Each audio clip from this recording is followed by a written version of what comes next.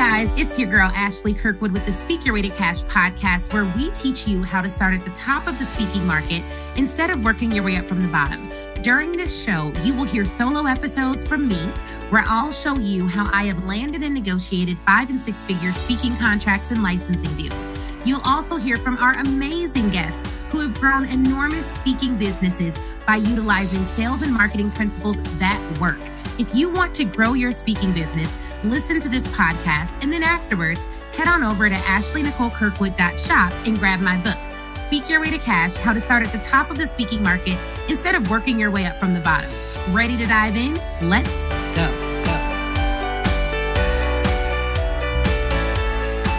Hey, y'all.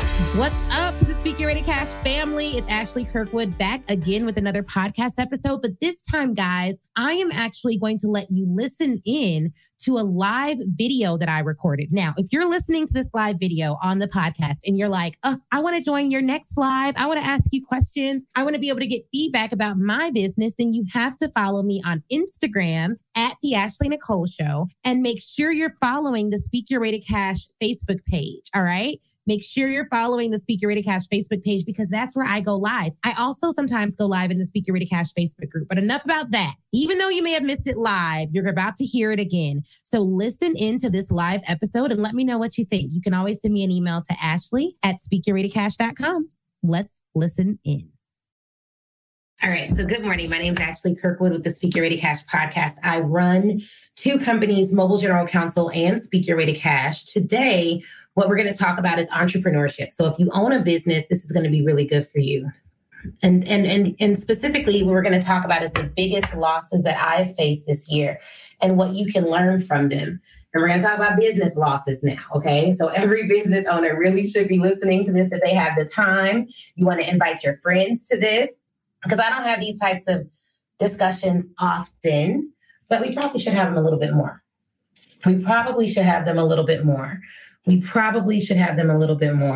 So yeah, let's talk about these losses. Before we get started, tag in your entrepreneurship friends, people that should be hearing this, people that want to be or should be a part of this discussion. And we're going to go through a few losses. Now, the reason I'm having this discussion is because as a coach, as a consultant to organizations, I find that people like to make their coaches or their consultants insurance for mistakes. They like to make their coaches and their consultants insurance for mistakes. And the fact of the matter is, I've never met anyone that's won really big without losing pretty big also. And although you hire coaches and consultants to shorten your learning curve, there's a lesson curve that you can't skip. And that lesson curve will involve you taking some losses. Now, I'm going to specifically share, I think, like 4 or 5 of the biggest losses that I've faced this year. But you got to understand, guys, that even if you have amazing coaches and amazing consultants, these people are not a replacement for you thinking and doing what is best for you. They can offer insight, they can offer guidance, but they are not there to do the work for you or to do the thinking for you. So I'm grateful that although I've had great coaches and great consultants along the way, I've also experienced some great losses that I'm so thankful for, because now I know what I'm capable of. I know what resilience looks like because I've walked through some things. Okay, so let's talk about it. The first loss that I'm going to talk about and share with you all is in hiring. I did not simplify my business sufficiently. I didn't simplify the business sufficiently to move really, really, really quickly through the onboarding process. So my business right now, we use way too much technology currently. This is a current issue. We use way too much technology. We send emails from 2 different platforms. We have 2 or 3 different text platforms that we use. We use a variety of technology to power our law firm. It's not simple. Like, you're going to have to be here a while to really understand the technology. And the downside of that is when you're hiring, when you're in a growth season and you need to onboard people quickly, if they got to learn 10 tools, you can't get an ROI out of that individual until they learn 10 tools. And that's not good, right? So I need to work on simplifying the business model. We've done that a little bit by not offering so many services. We've streamlined how we serve clients, but we have not streamlined enough how we provide the solution. And so for you as a CEO, as someone who is always trying to grow and do better, the lesson from this is if right now you have a very simple business where you can go and see all of your sales on one platform, that's a good thing. Don't overcomplicate your business. Don't chase different tech trends. Try to keep it as simple as possible. Because in my experience, our most challenging hiring issue is that we have the learning curve is so complex. Like, it's not just send an email from here. It's not just all the clients are in here. People are in different places, different systems are used for different things. And the client doesn't feel this complexity, but the internal people that we hire definitely do. So that's a big issue for me. It's something that we're always working through. And to be clear, we have hired several people to simplify it. You know, we've had tech audits. We've hired chief tech officers who said they could come in and do all these things. At the end of the day, what I've learned from paying a ton of money to a ton of people is that if you yourself are not independently proficient in what you're hiring someone else to do, and it's like tech specific, you're likely to get screwed over.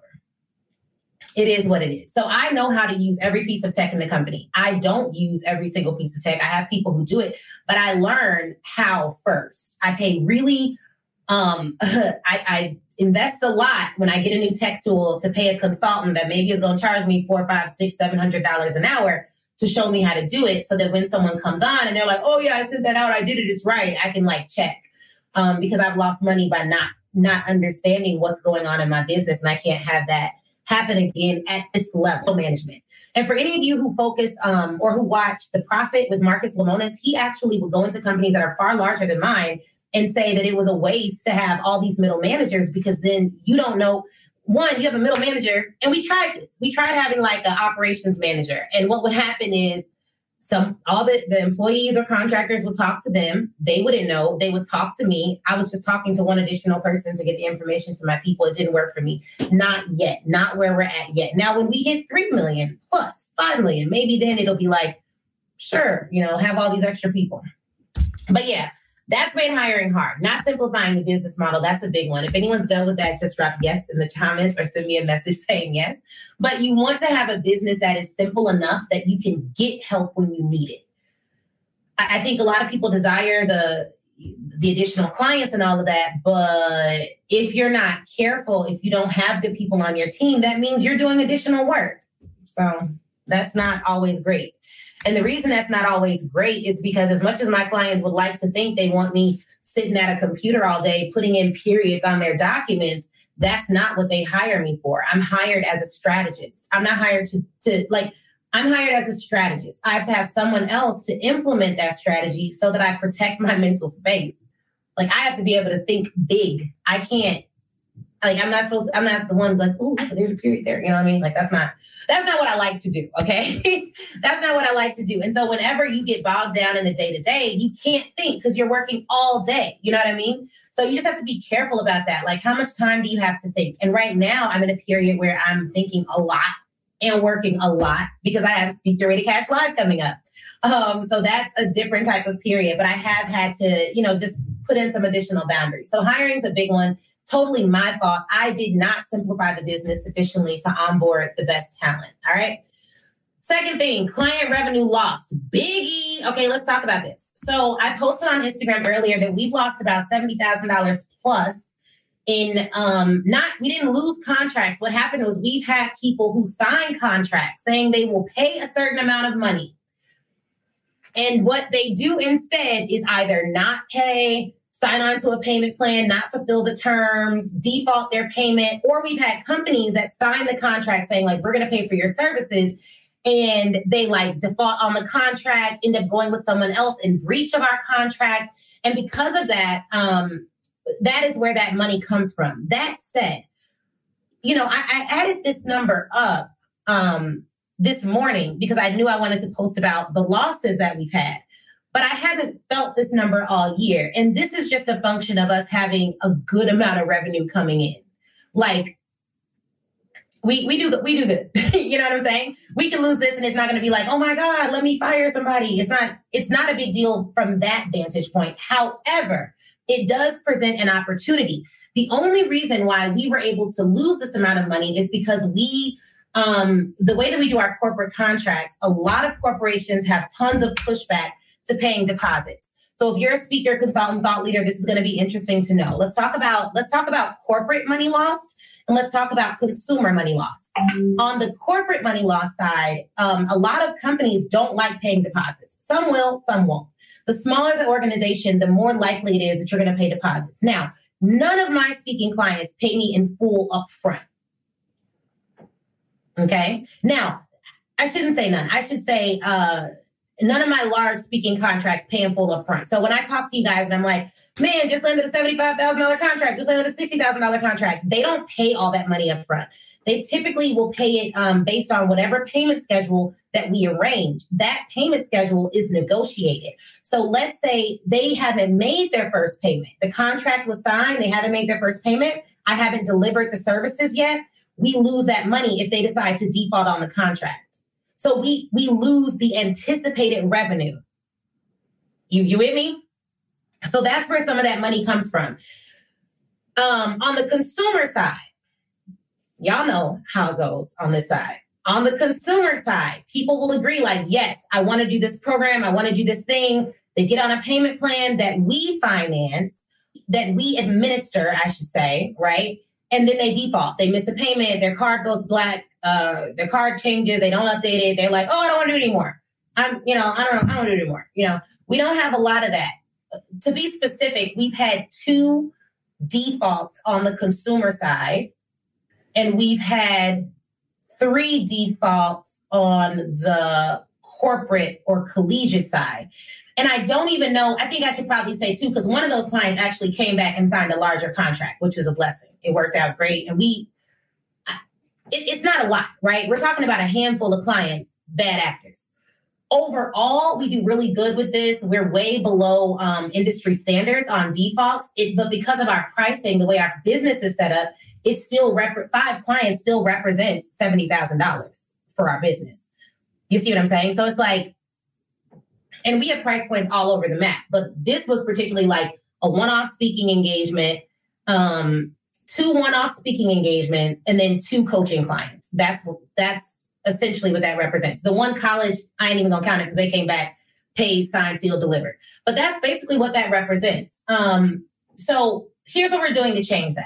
Here's what happens when you offer payment plans. When you offer payment plans and I fund the payment plan. So you come to me, you're like, hey, I want to split up my payments.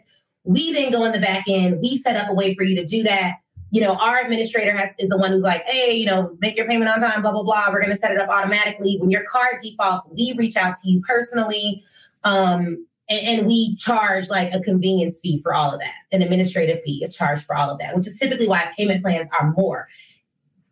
Because the administrative side of a payment plan is far greater than a client who pays in full. I don't have opinions about like, oh, people who do payment plans, like those clients aren't good clients. I don't have any feelings about that. That has not been the case for me. We've had most people who sign on to do a payment plan do a great job.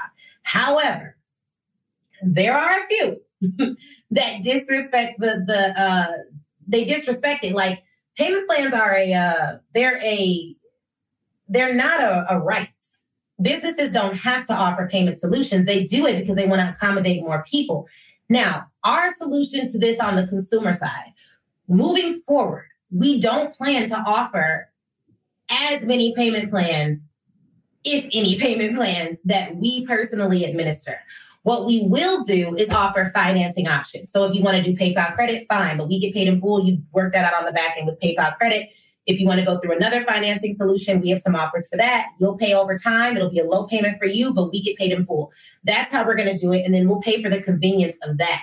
The reason we're going to that model is because if we don't do that and we continue to serve more people, it's a cost of doing business. You're either going to pay for someone else to administer this stuff, or you're going to pay because people will default. Sometimes like last year, I think we only had, it was like maybe 1 or 2 defaults all year, which is great. Most people have a lot more than that. But as you start serving more people that you don't know as well, that rate can go up. So definitely we lost revenue on this side of it. Thankfully though, there is not a single client who is who funds our businesses. We're sufficiently diversified where it's not like a client calls and I'm like, if this person doesn't do this, everything falls apart. We're not structured like that. So that's a blessing, but it's money lost. It's money lost. Boundaries. Next big lesson. Next big loss.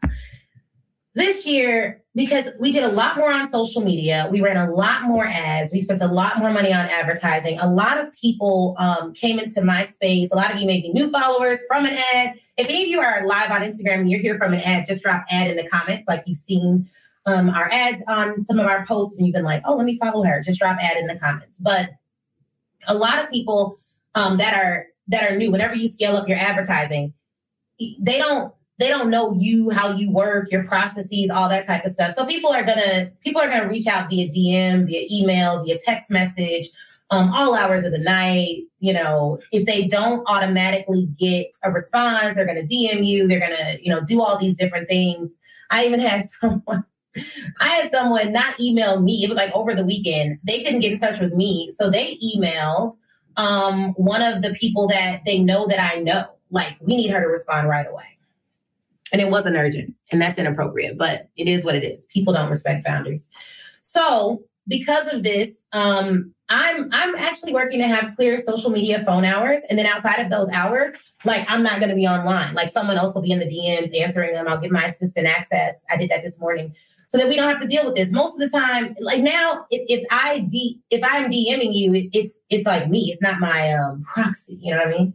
But to manage things, I think that'll be a way that we move forward, just so that we have a little bit more boundaries. The other thing, guys, is like people can email you at any time of the day, but you're not required to respond. So I even tell my team this: if I message you and it's a time that you're off, don't respond. Like, I know your hours, you know your hours, just don't respond. So keep that in mind as well. But boundaries was a big thing. It is here. The Speak Your Way to Cash book is now available for you to purchase. Go to Amazon to get your audio, Kindle, or hardcover copy of the book. And we have a paperback copy. Okay, so you can get it on Audible and listen to it. And I read it myself. So if you love the podcast, you will love the audiobook. Go get it now. Speak Your Way to Cash, how to start at the top of the speaking market instead of working your way up from the bottom. A bit about the book. It's broken down into 6 parts, and it is over 260 pages of goodness, okay? Part 1 covers mindset. Part 2 covers getting yourself in the press. Part 3 covers assembling your 6-figure offer. Part 4 covers inviting people to work with you, sales.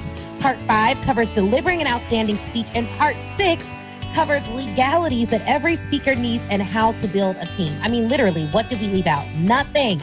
So go to Amazon and grab your copy today. And let me know you did it too. Let me see if there's any other lessons that are on here. I talked about hiring. We talked about client revenue. We talked about boundaries. Team. Okay, let's do team. Let's talk about the lesson I learned with hiring a team. Now, my firm has an incredible team. Shout out to my associate, my husband, the law clerk that we just brought on. We have a really good team on the law firm side. But as you all know, if you've been following me at any given time, what event am I working on right now? Just drop it in the chat. What event am I working on right now? There's no way you're following me and don't know about the event that I'm working on right now. Like, just drop the event that I'm working on right now in the chat. So in the beginning of the year, we hired an event planner for my event. Yes, Speak Your Way to Cash. There we go. Everyone knows what it's very simple to tell. We hired an event planner for this event. And it was not a good fit.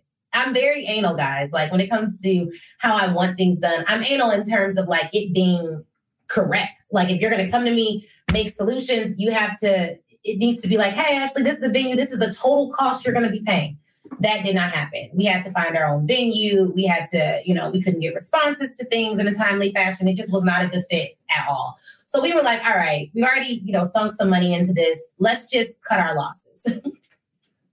Keep the money, girl. Like, we got to go. So here we go.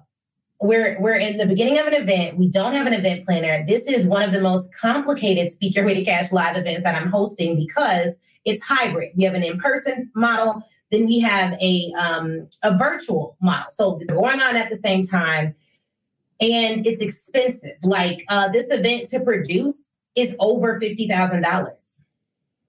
It is an investment to do this event. We're flying in volunteers. We're hiring day of event coordinators now. We're decorating lightly because the venue is already pretty well staged. We're shipping things to people. Like, these are the workbooks. We're printing workbooks. We're hiring designers to design everything out. I have like boxes that I'm shipping nationwide and also internationally.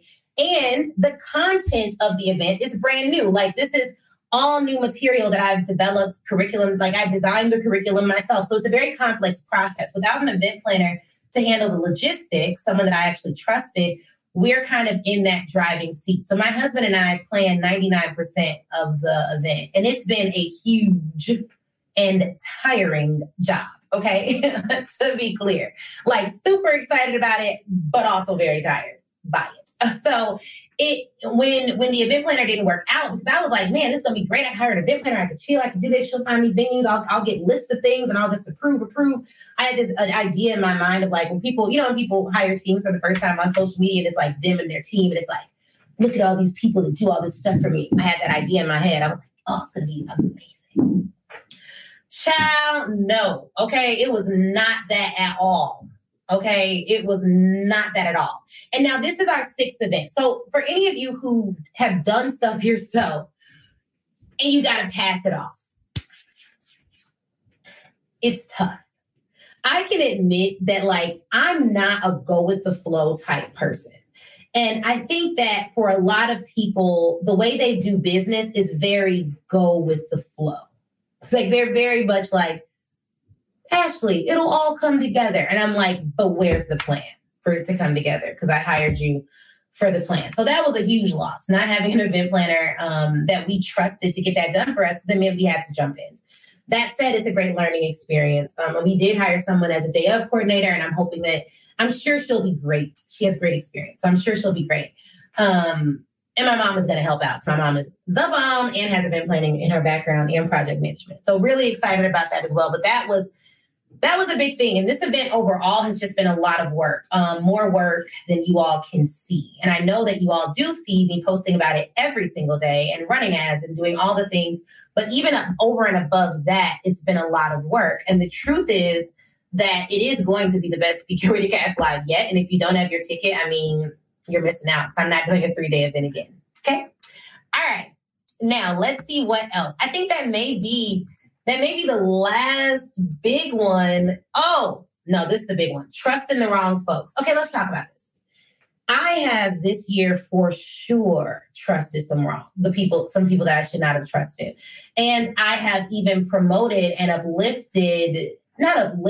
promoted people and things prematurely.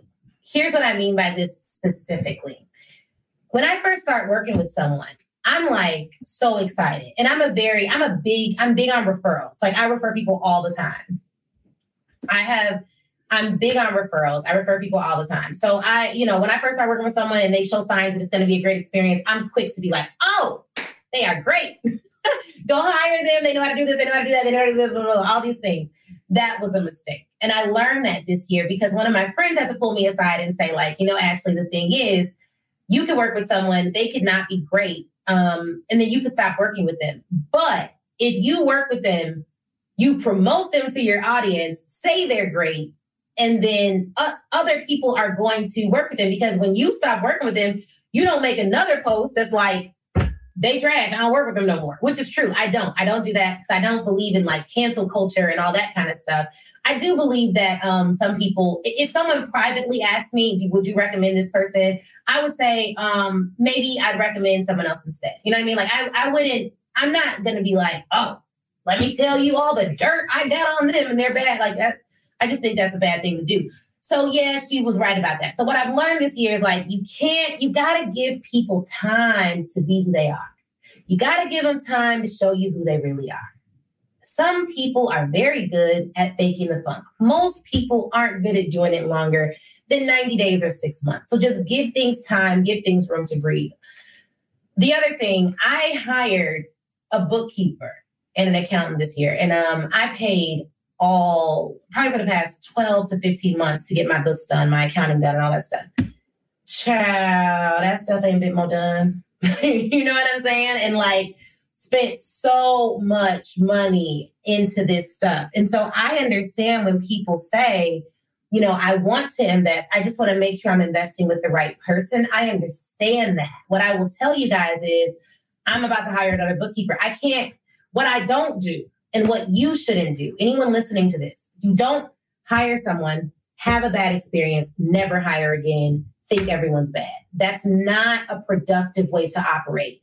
And what was placed on my heart about this is, okay, Ashley, if you're struggling, like right now, you're still praying for more. This is me talking to me, right? Right now, you're still praying for more, Ashley. So if you're praying for more, great. But you have to handle what's in front of you. If what's in front of you is totally consuming you with overwhelm and now you're not taking action and now you don't trust nobody, so you crying in your room, then you are not ready for more. There's still lessons you have to learn here. And I kind of treat my life like a Mario video game in some sense.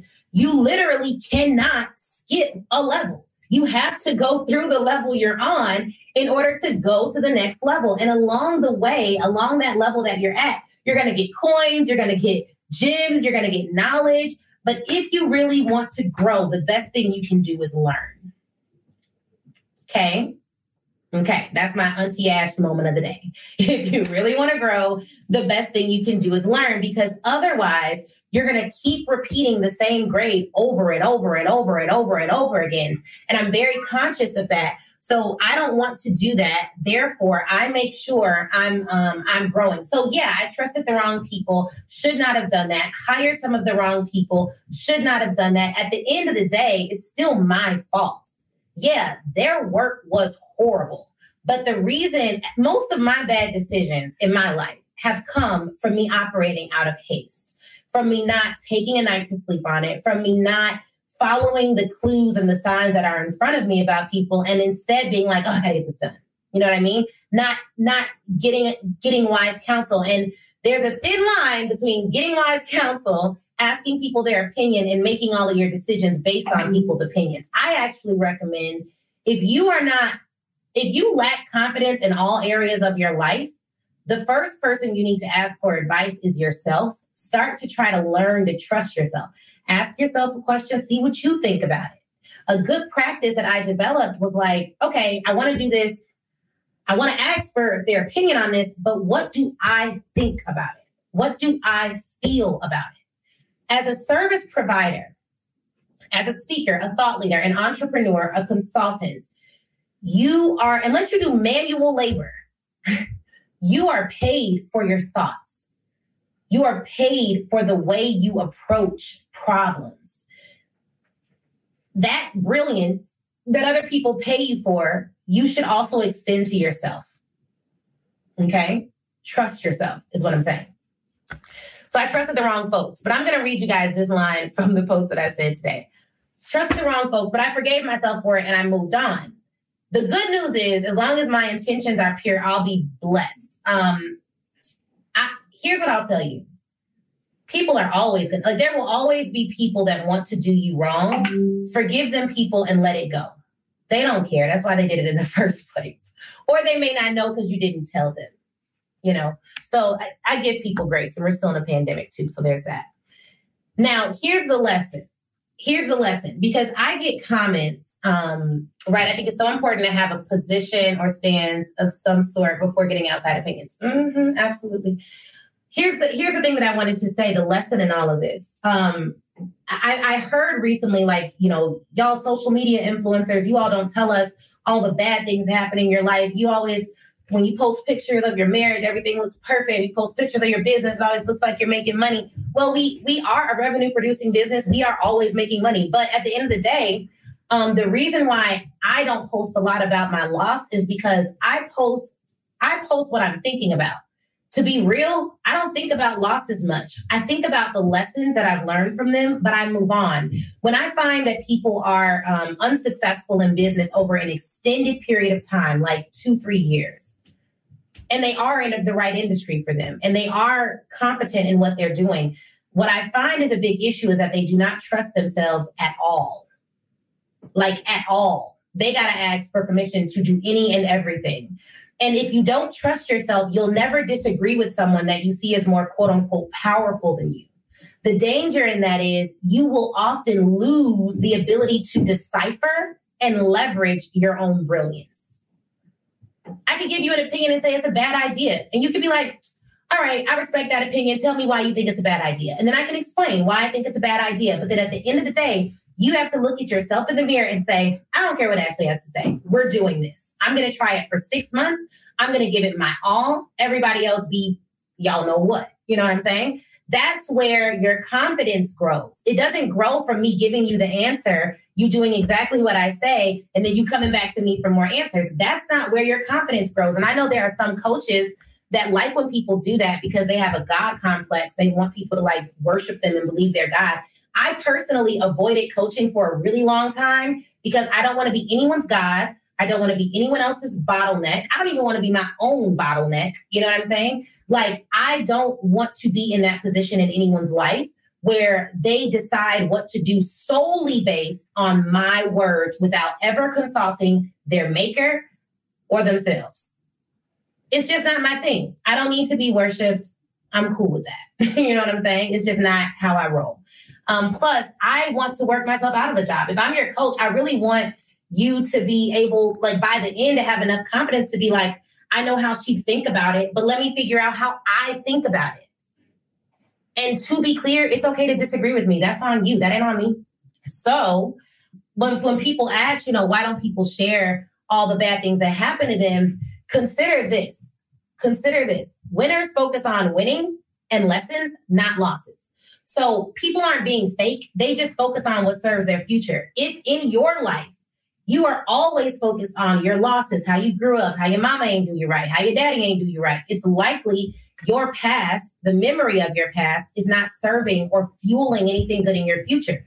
To have a bad past, it is what it is. Don't make excuses for anyone that hurt you, but figure out a way to think about it so that it can encourage you and make you better. Hopefully that makes sense. So those are my lessons. Now, look, I believe a good coach does a couple things. One of them is gives you insight. The other is gives you wisdom. The other is they're transparent. If that is what you are looking for and you want to land corporate clients, I would invite you to come to Speak Your Way to Cash Live in November. It's the 4th through the 6th. If you can only attend one day or any day, you're still going to get your money's worth. But the reality is if you can come all 3 days, and we got some pre-event stuff going on that's really going to be transformative, it's going to change the game. We only have like 15 days left for you to buy your ticket to this event. 15 days left. Go on my Instagram page, check out the videos I posted recently showing the venue. You can get a virtual ticket or you can get an in-person ticket. If you want to attend and you want to split up the payments, we do have a financing option. Please DM me or shoot me an email so that you can get access to that. We don't make it publicly available to reduce the amount of people who misuse it. And you gotta be careful out here in the internet streets, okay? But please do get that. So today's date, I don't even know what today's date is actually, guys. September 16th. Today's date is the 16th. As of today's date, there are only 15 days left for you to get your ticket to Speak Your Way to Cash Live. So make sure you're there. A lot of you on here are already there. You're in the room. You're getting your ticket. Hopefully this was helpful and you learned something from this. If so, please share. Let someone know that. Also, my book, Speak Your Way to Cash Live, that you can see in the background more than likely, is available for pre-order. Right now. So you can go to my shop, ashleynicolekirkwood.shop, and grab a pre-order of the book, which ships out November 15th nationwide. All right, guys. Well, you all have an awesome, powerful day. All right. Wasn't that interview amazing? If you're anything like me, you have pages full of notes. But here's the thing. Before you head out, I want you to go to facebook.com and join the Speak Your Way to Cash Facebook group. That is where I am. That's where a ton of other speakers are, a ton of other people who listen to the show. We all congregate there and chat. and it's 100% free. Now, if you're ready to take your speaking career to the next level, I have 2 ways for you to do that. One, you can go to ashleynicolekirkwood.com/SYWTC live replay and pick up the live replay. That training is 7 modules, chock full of information. It's crazy. Go over there, read all about it. Or if you want a more personal experience, you already know that you want to be a speaker. You're ready to fully commit and you want someone to walk you through it and save you tons of time Googling and doing it on your own, then book a VIP day with me. You can go to ashleynicolekirkwood.com, scroll down until you see the VIP day section and get more information on that there. All right. Thank you guys again for watching. Please do not forget to leave us a review. That is how we keep this train rolling and get some of the best speakers in the world to get on this show. So please, please, please leave a review. Shoot me a message on Facebook or Instagram, and Facebook in the Speaker Way to Cash group, Instagram at the Ashley Nicole Show, and I'd be more than happy to chat with you and say hi. All right, y'all have an awesome, awesome day.